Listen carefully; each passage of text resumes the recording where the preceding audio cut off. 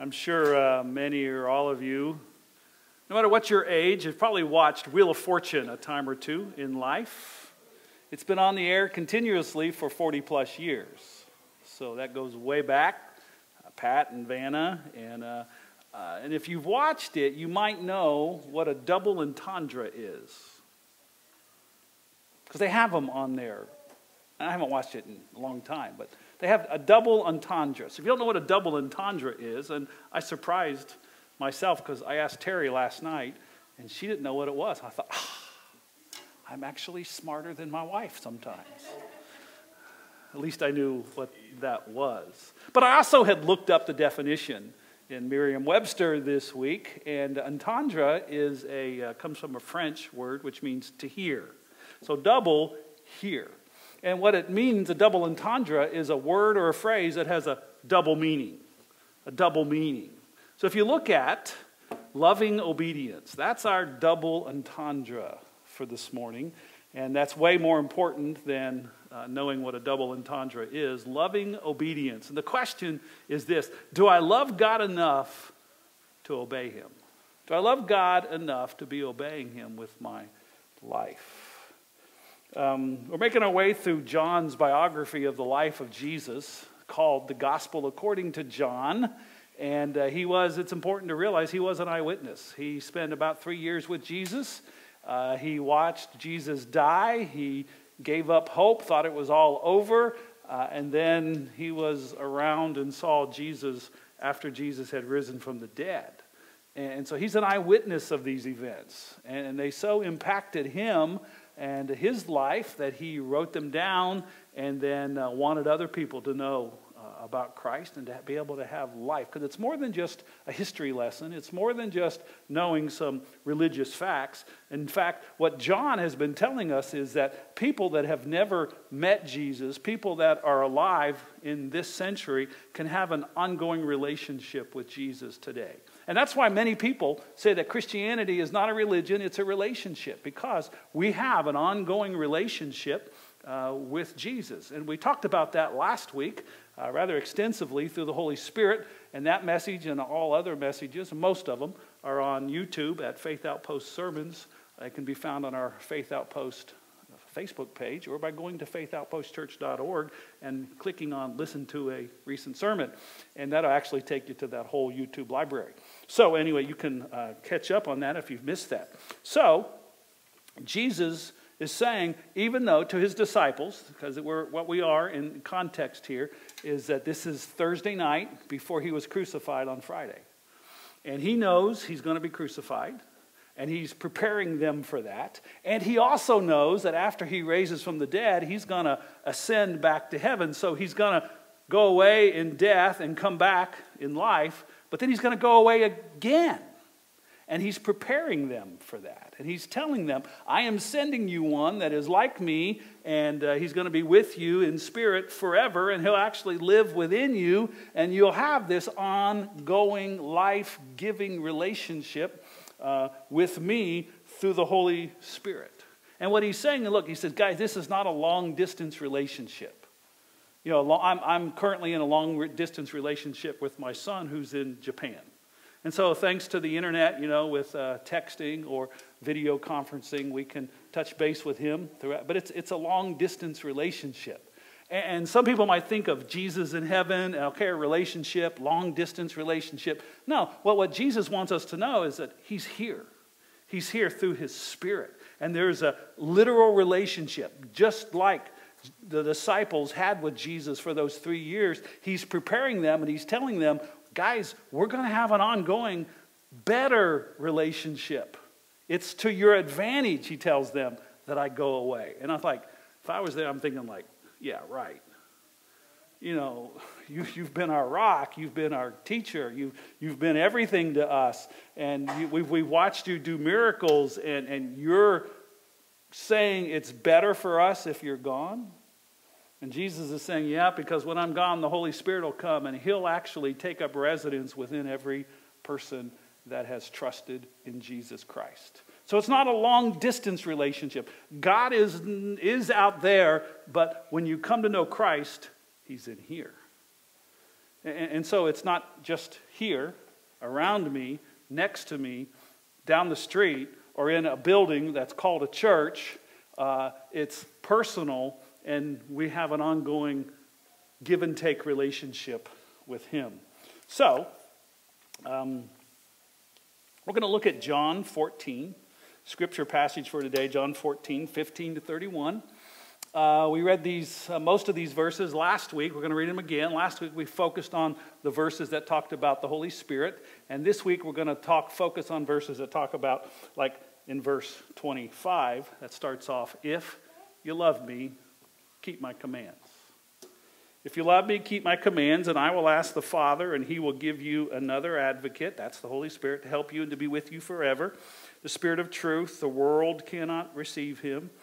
That's the unbelieving world, because it neither sees him or knows him, but you know him, for he lives with you and will be in you.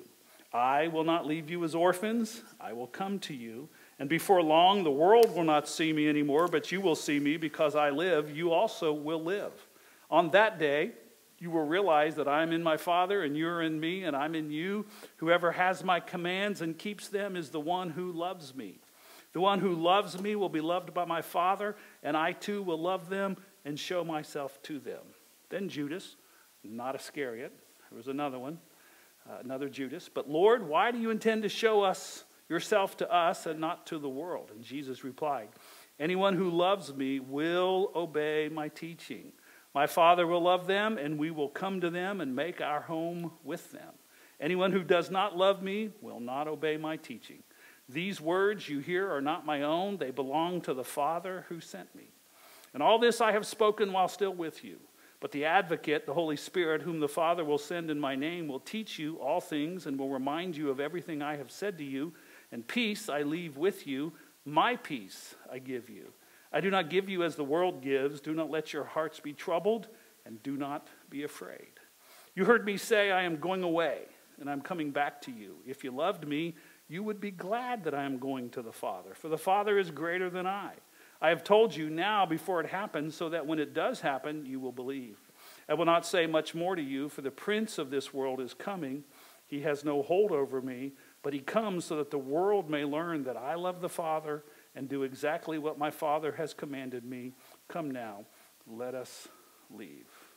So after Jesus rose from the dead, one of the things that he did is that the disciples had gone out fishing on the Sea of Galilee, many of them, and Jesus shows up on the beach one morning and fixes breakfast with him. And I always think about that, breakfast with the boys at the beach. Fixed breakfast for him, and then in the midst of that, he has a conversation with Peter. Now keep in mind, Peter was the one that had denied that he knew Christ 3 different times on this night, Thursday night, that we're focusing on. It denied that he knew Christ. You're one of his followers. No, I'm not. 3 different times. And so Jesus needs to restore Peter and to give him that confidence and restore the relationship and let him know that, Peter, I'm not done with you. We still can have this relationship. And so he takes Peter aside on that beach that day and says, Peter, 3 times. He says, Peter, do you love me? Peter, do you love me? And Peter responds, yeah, Lord, you know I love you. Peter, do you love me? Well, yeah, Lord. I'm thinking, this isn't in the text. Why are you asking me again? And then a 3rd time, Peter, do you love me? I believe that was a penetrating question. And he's not saying, Peter, you don't love me. But each time he said, you love me, then feed my sheep. Feed my sheep. Peter, you're going to be a leader in my church. And I want you to feed my flock. I want you to share with the world what you know about me. Peter, you got to do it in love. Do you love me? Do you love me? And so Jesus says here on this night, it opens up of that verse 15, if you love me, and he's saying this to them and by extension to us, if you love me, you will keep my commands. If you love me, my commands will be so important to you that you will know them and you will keep them. Ignorance of the law is no excuse, either on a highway or when it comes to what Jesus is telling us. So if Jesus were to sit down with you at a beach or at your back porch or in your den and say to you, do you love me? Do you love me? What would your honest answer have to be? Well, what would it be? You know, it's one thing to know that God loves us, and Jesus is kind of turning it around on his followers, and he's saying, you realize this is the first time. Do you love me? This is the first time in John's gospel where that is posed. If you love me, you will keep my commands. So first thing we see in here is loving obedience, loving obedience. So in verse 15, if you love me, keep my commands. And by the way, Jesus gave us the Holy Spirit to help us. Like, for example, Jesus said, basically, if you love me, you'll forgive one another. You ever have a hard time forgiving somebody? Ever realize you need help? If you want me to forgive that person or those people like you've forgiven me, God, I need help with that. So that there's an example of a command that we just might need help with. Love one another like I have loved you. Wait a second. You want me to, do we even love our family like Jesus loves us? We could say, much of the time, but not all the time, right? You know, like, my love isn't perfect, and they're not perfect either. And sometimes those imperfections like come together and grind like broken clogs on a wheel. You know, like, oh, that's when the sparks fly, right? You know, love. Love your neighbor as yourself. Not just your own family, but people that are not in your family. Love your enemy. Oh, wait a second. Okay, Jesus, you just took it a little bit too far. Do you know what they said about me? Do you know what they've done to me? Do you know what that boss did? Do you know what that company did? They fired me. They took advantage of it. I lost my pension. You want me to love my enemies? Yep. I don't think Jesus would bat an eye and say, yep, exactly right. Exactly right. So there's commands. There are more than instructions, more than good ideas. And Jesus said, if you love me, you'll keep my commands. Verse 21 of the same passage, whoever has my commands and keeps them is the one who loves me. Notice keeps is present, ongoing tense. It's not like, okay, I did that once. Break my arm, patting myself on the back. You know, oh, yeah, I did that once. I was kind to that neighbor that wasn't kind to me 25 years ago. You know, notice this is present, ongoing action. Whoever keeps my commands. So there's a practice to it, an ongoing lifestyle. And you're thinking, okay, you want me to do that? I need help. Well, that's, the Holy Spirit. Now, think about it, friends. Think about it for a moment. If we all did that, if the 2 billion plus people that name Christianity, it's the largest religious body in the world, lived that way, took the commands seriously, wouldn't the world be a better place? Wouldn't it? So whoever keeps my commands, whoever has my commands and keeps them is the one who loves me. The one who loves me will be loved by my Father, and I too will love them and show myself to them. So that's the second time. Verses 23 and 24 of the passage we read, it says, Jesus replied, anyone who loves me will obey my teaching. The Father will love them, and we will come to them and make our home with them. Anyone who does not love me will not obey my teaching. So you can reverse that around. Anyone who's not obeying my teaching, anyone who's not obeying my commands, doesn't love me. Doesn't love me. These words you are hearing are not my own. They belong to the Father who sent me. And then verse 31, I love the Father, and I do exactly what my Father has commanded me. So I want to just kind of look at this, take a deep dive into this idea of loving God and being loved by him. And the first thing I want to clear up is this, is that our love for Jesus is not what causes him to love us. Our love, demonstrating love for him, is not what causes him to love us. And just real quick, there's some verses in Romans 5:8, for example. But God demonstrates his own love for us in this: while we were still sinners, before we ever came to faith in Christ, God loves us.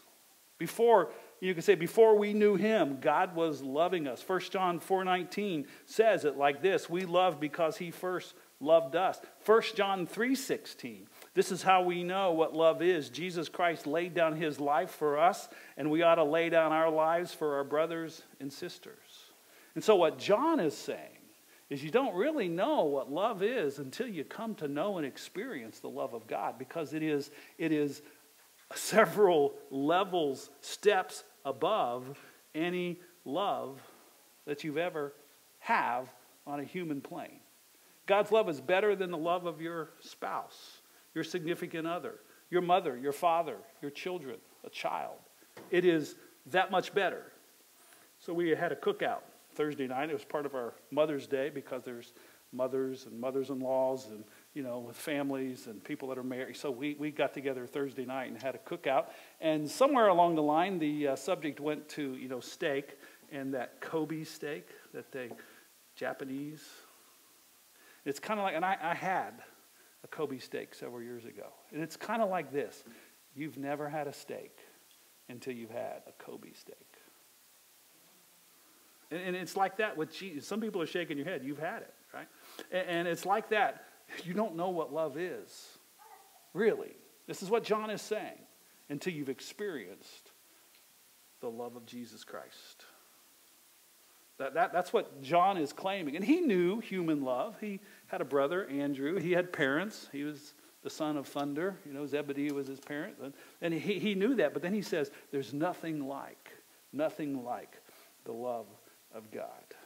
And so it's God's love for us that prompts us to love Jesus. He loves us first. And he's always loved us. Jeremiah 31:3 says this: the Lord appeared to us in the past, saying, I have loved you with an everlasting love.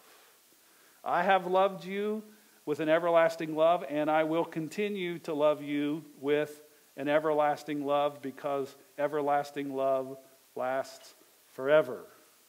In other words, there will never be a time that I don't love you. There will never be a circumstance that I don't love you. There's never anything that you can do to keep me from loving you. And by the way, there's nothing you can ever do that makes me love you either. I don't love you more if you obey. I don't love you less if you disobey. I love you because I love you. I don't love you because of any other reason. I love you because I love you. I love you because I'm God, and John is the one who wrote this in 1 John. God is love. God is love. Everything that he does is born out of love. His love for us. And so it's his love for us that prompts us to love Jesus. God puts no conditions on his love. John also wrote this. It's kind of like 1 John. Okay, there's the gospel according to John. There's Matthew, Mark, Luke, and John. Those are the first four documents, the gospels that we find in the New Testament. After the end of the Old Testament, that ends with Malachi. And then you start with Matthew, Mark, Luke. And here's a good distinction. The names that are more familiar to us, like Matthew, Mark, Luke, John, New Testament, Obadiah, Zechariah, Malachi, Old Testament, names that are, that's not 100%, by the way, but names that are more familiar to us usually are in the New Testament. So the New Testament starts with Matthew, Mark, Luke, and John. And so John wrote the gospel according to John. John also wrote this eyewitness of Jesus, 1 John, 2 John, and 3 John. Why are they called that? Because whoever named them that wasn't very creative. Okay? So just very simple. By the way, the titles for these documents were not part of the original inspiration. They were just given so we could say, turn to 1 John, 2 John, 3 John. And by the way, those are all towards the end of the New Testament. And then John is the author, humanly, of the book of Revelation as well. So John was a prolific writer. He wrote 5 documents that we find in our New Testament. And it's like 1 John is a commentary on John. There's a good way to think of 1 John. It's a commentary. It's like he's thinking, there's some things I would have liked to have said that I want to clear up. I want to make more certain. I want you to know more about. I'm just going to expound on it a little bit more. And so we can always go to 1 John as commentary on John. And so here's some things about God's love. He says God's love is perfect. God's love is perfect. He says that in 1 John 4:18. There's no fear in love but perfect, or that word means complete. Perfect, complete love drives out fear, because fear has to do with punishment. The one who fears is not made perfect in love. So John is saying, now that punishment that he's talking about there is the fear of judgment. Judgment day. The fear of judgment on Judgment Day. Some people ought to fear judgment on Judgment Day. Other people don't need to. Those who are genuine followers of Jesus Christ do not need to fear judgment on Judgment Day. Why? John says because God's perfect love that we've experienced in Jesus Christ through faith in Him is driving out that fear. We have confidence before God because of that. Jesus, how is that so? Because Jesus took our punishment. Jesus took our judgment upon Himself there on the cross. He was forsaken so that we could be accepted. He was judged so that we could be forgiven. He was judged for my sin, being your sin, our sin, because our sin was placed upon Him, and He took the punishment that rightfully belongs to us so that He could give us the freedom that rightfully belongs to Him. That's the power and the joy, and if you will, the magic of the cross of Jesus Christ. And so He has taken that. And so when we have that assurance in our heart, that drives out fear. So God's love is perfect. There's no flaws in it. There's no failings in it. Do you know, since it talks about fear and love in this passage, you know both fear and love are experiential? I bet you've been afraid in life. And I bet you have felt the fear. Chances are. Maybe it was a nightmare when you were a kid. Maybe it was a nightmare last night. Maybe you were like me as a kid. I would lay in my bed at night in my bedroom. I could lay there, and there was a door here, a closet there, a window there, and a door there. And I could sit there like this and not move and see every one of them. Because like Bill Cosby taught me way back then, if you moved, you gave away your location. And I could see every one of those without moving. And it sounds silly now, but I'm telling you what, guys, when I was a kid, it was real. I did not let my hand hang over the bed at night out of fear of whatever was in there. And then when the house would settle at night, you know, there was just that creaking. It always started in the kitchen, came through the dining room, living room, hallway, into my bedroom. Every night. And then it would repeat itself. And the fact that nobody ever came and kidnapped me never took away my fear. Every night, it was the same. Every night. Logic did not kick in. Fear filled my heart. We feel and experience fear at various times. And so what John is also saying, we should be able to feel and experience the reality of God's love as well. That doesn't mean you wake up every day and you feel God's love. But there will be times when we do. And when we're not feeling it, we have the assurance that we are loved, so we don't have to wonder, does God love me?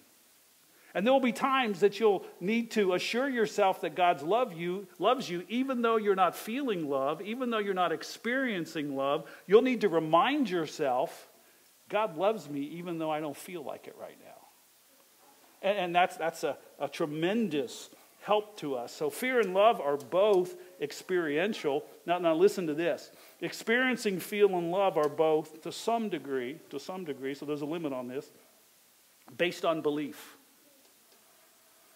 I believed in my bedroom at night that someone was coming to get me.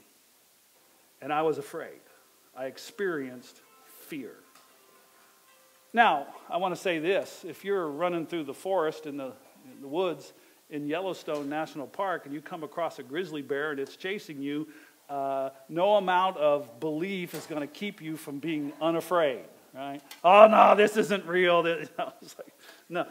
So that's why I'm saying that there's a limit to this, to some degree, right? But both fear and love are based upon belief to some degree. If you do not believe that God loves you, you're not going to be experiencing His love. What you will be doing is every time He shows you, every time He tells you, every time somebody tells you, every time you hear a sermon or somebody says, hey, did you know God loves you, Jesus loves you? Do you know what you're going to do? You're going to be like with what you do with a ping pong ball when somebody hits it to you. You're going to hit it back and say, no, He doesn't. Because you don't believe it. And He'll hit it back. He'll keep sending it your way.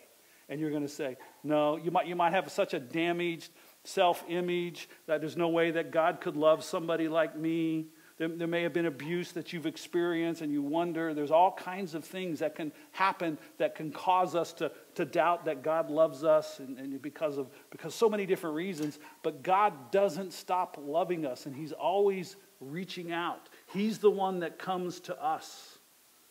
And He's seeking after us. In His love, He is seeking after us, and He doesn't give up. It's an everlasting love. If you believe all spiders and snakes are to be afraid, you will be afraid of the very thought of a spider or a snake. There's a YouTube video that I've seen a couple times of people floating on a tubes down a stream, and then somebody has a remote-controlled alligator head. And they're steering it. Here's this tuber that's going downstream, and they're just having a good old time until they see that alligator head right there next to them. And all of a sudden, they're freaking out, and then all of a sudden, so what happens? For a moment, they think. They believe it's real, and they react accordingly. That's how belief and these emotions and reactions can be so intricately tied together. But as soon as they realize, oh, this is just a remote control, then all of a sudden the fear goes away and laughter comes, or maybe some anger that somebody did that to them. And, again, belief changed their experience. That's the way it works. Much of our fear is based upon belief. Sometimes irrational beliefs. Sometimes beliefs that don't make sense. Like the guy that never broke into my house as a kid and kidnapped me or whatever never happened. And yet every night I was afraid. Logic often doesn't help with the fear, but it's based upon belief. So if we can begin to believe, is it possible that God could love somebody like me? And then we think, well, I don't deserve to be loved. And I would say, hey, I'm a charter member of the I Don't Deserve to Be Loved club. Actually, John was, and Matthew, and Peter. They were the charter members when it came to following Jesus. None of us deserve. Because deserve means I've been so obedient, I've been so outstanding, upstanding, so moral, and so, yeah, nobody's perfect, so I haven't always. No, our lives are the opposite of that, and we've been disobedient, we've sinned, we've gone our own way, we've done our own thing, we've paid no attention to God at times, and yet He still loves us, and He always will. So if I believe that God doesn't love me, and God does love me, who's in the wrong? Me or God? So I just want, sometimes it can help to dismantle our disruptive thinking, disrupt our dysfunctional thinking. And sometimes reasoning things out like that can help. So last week we talked about the Holy Spirit. And one of the things that happens through the Holy Spirit, it tells us this in Romans, as Paul's writing about this in Romans, that God's love has been poured into our hearts through the Holy Spirit who He has given to us. That's Romans 5:5. God pours his love because the Spirit of God, the Holy Spirit, comes to live within followers of Christ, and God is love. Guess what's happening when Christ comes to live within you is that love itself has been poured into your heart. And it's experiential. Experiential. You'll begin to feel loved. You'll begin to know that you're loved. And one of the things that does that is the cross. For God so loved the world that he gave his only begotten Son. You start thinking, so God gave his Son out of his great love. God gave his Son for me. He must really love me. And so we begin to experience that. We begin to know that. And we begin to grow in that. So as we move through this, our love for Jesus in reality is in response to his love for us. And our love for him is evidenced by our loving obedience to him. Our love for him is evidenced by our loving obedience to him. So what is obedience without love? Fear. Parents, kids can obey us without loving us. It's because we've put the fear of God into their life, right? So there can be obedience. There were teachers that I obeyed in school. I certainly did not love them. By the way, you know, every kid knows what teacher they can get away with things with. There was one guy that taught, I don't know, I forget what he taught. His name was Mr. Hamilton in middle school. You did not mess with Mr. Hamilton. Mr. Vaughn, on the other hand, you could mess with Mr. Vaughn. You could mess with Mr. Cornett. You could get away with murder in their classes. Mr. Hamilton, not on your life. Every kid knows that. By the way, they know that with parents too. They do. Kids are smart. Right? Think back to when you were a kid. You knew that when you were a kid. And sometimes we forget it when we're parents. But anyway, you can be obedient without love. And obedience without love is fear. It's kind of like paying dues to the mafia so they won't burn down your store. And some people look at obedience to God like that. If I don't walk the straight and narrow, if I don't, then God's going to cause something bad to happen to me. And then when something bad happens, the reasoning goes, I wonder what I did wrong. But if something bad happened, every time we all did something wrong, we'd all be bandaged and walking around in crutches and both legs and arms broken, our neck and our back, and our houses burn up, and and our cars crashed. And if bad things happened just because we were disobedient, well, God did drown the whole world once because of that. As far as I know, it's never happened since, right? So obedience without love is fear, or it's dry orthodoxy. Orthodoxy means correct belief.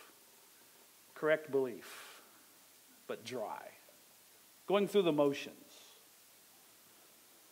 Or it's expecting a return favor. God, this is the opposite of the fear of the mafia response. This is the, hey God, I'm going to obey and I'm going to do good and you owe me. You owe me.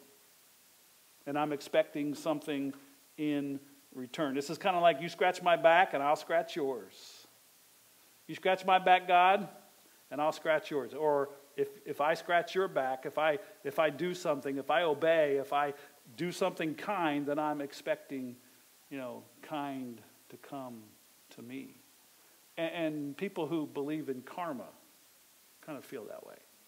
That there should be a reciprocal. There should be. And we expect that. And then when we don't get it, we're hurt. We're offended.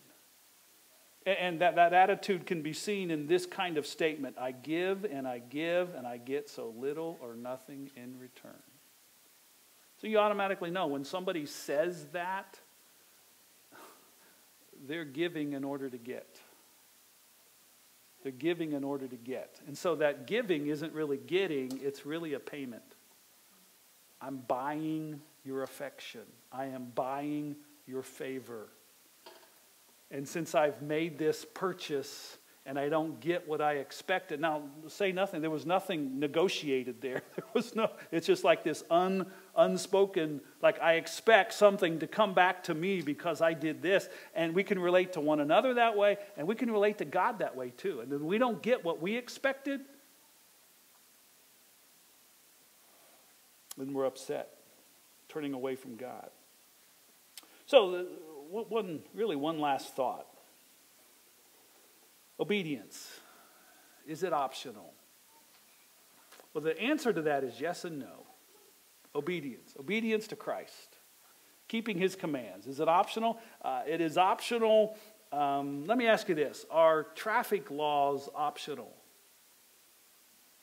Yes and no. Right? You have the option as whether to follow them or not. And I have a true confession. My goal, I'm 65, I've been driving for 50 years. And my goal was to make it my entire driving career without a speeding ticket. I have failed. About a month ago, we're headed down to Circleville to see Krista in as a recital. I almost forgot the event. And I'm just zipping along 68 miles an hour in a 55 zone. I wasn't paying attention to how fast I was going. I've traveled that road a few times. It's a long, narrow straightaway. It's just like real easy to, anyway, not making excuses. I'm just telling you what I was doing. Until I didn't pay any attention to how fast I was going until that highway patrol went right past me. And I looked down and I thought, oh my gosh. And then I saw him turn around in the road, turn on his lights, come after me. So $140 later, I have paid my fines. And but obedience is optional. Consequences are not. Now, to be honest with you, I cannot say I have always gone the speed limit for 50 years. I've been lucky. And we can all say that, right? If we all got a ticket every time we went over the speed limit, we'd all be broke. Maybe, except maybe one. There's one person I've heard in this room that is a turtle on the road. And more power to you, brother. I've also heard that the one pointing at him is like the speed demon on the road. So they balance each other out. So, is obedience optional? Well, yeah. Nobody's making us. Some vehicles have that governor on them that won't go over 55 miles an hour. I mean, maybe that's an old concept, or I don't know. So maybe that's not optional. But just like with speed laws and other kinds of laws, they are optional in terms of I'm deciding I'm going to obey them or not. Often, consequences for disobedience are not optional. They do come our way. But if we go through life like that with Jesus, is obedience to Jesus optional? Shouldn't be. Shouldn't be. He said many times in this passage, if you love me, you will keep my commands. If you love me, you will keep my commands. If you don't keep my commands, it's because you don't love me. So here's the point. We need to get to the point where we lovingly, now if you're not a follower of Christ, you can just forget what I'm saying. In fact, most of what I've said today really doesn't apply to you. But for those who are in the faith, this applies to every one of us. Obedience is not optional. It's expected. But it's loving obedience. And the double entendre is we should get to the point where we love to be obedient. Because when you trust Jesus and obey him, like the author of that song that we've sung for the last couple, there's no other way to be happy in Jesus but to what? Trust and obey. Trust him and obey him. Because Father knows best. Father really does know best. And when you start putting his word into practice in your life, and then you see God come through, you kind of go like, whoa, wow, this obedience thing, it's pretty cool. I think I'll try it again. And then when it works out, because it doesn't mean things aren't hard or there's not obstacles, but it works out, you kind of go like, wow, obeying him really is the best.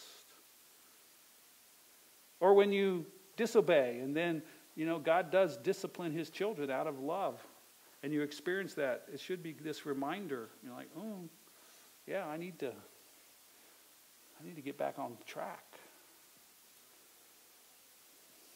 Now here's the reality. The more we love Jesus, the more we love obedience to Jesus.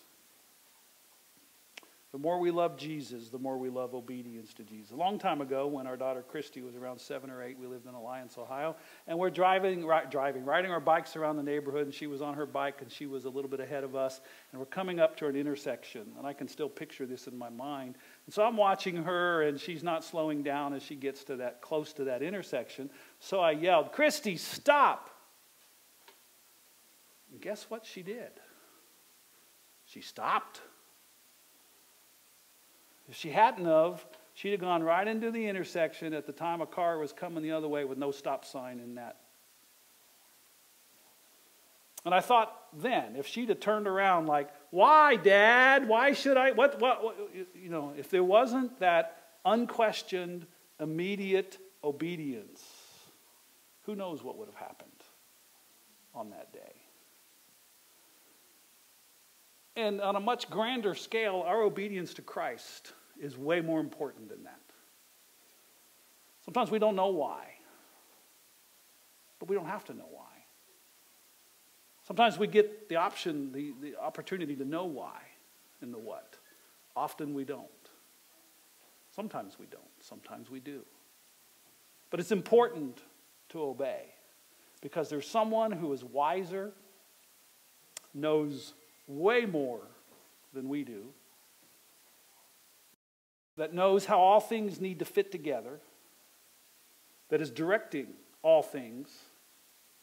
And if we listen to him and obey him, we begin to see the wisdom of being obedient to him.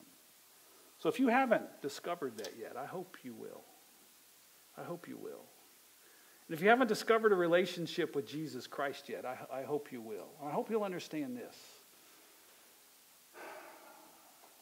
He was perfect in his obedience. And so he has a perfect record as a human being. And he died on a cross because he took our record of imperfections upon himself. And in exchange for our record of imperfections, he's given us his record of righteousness. And that's how the believer in Christ can have no fear on Judgment Day. Because my record of unrighteousness has already been judged. The price has already been paid. Not by me, but by him. He took my record of wrongs to give me his record of right. He bore my sins in his body on the tree. That's what it means that Christ died on the cross for our sins. And then to punctuate it and to prove it, he rose from the dead.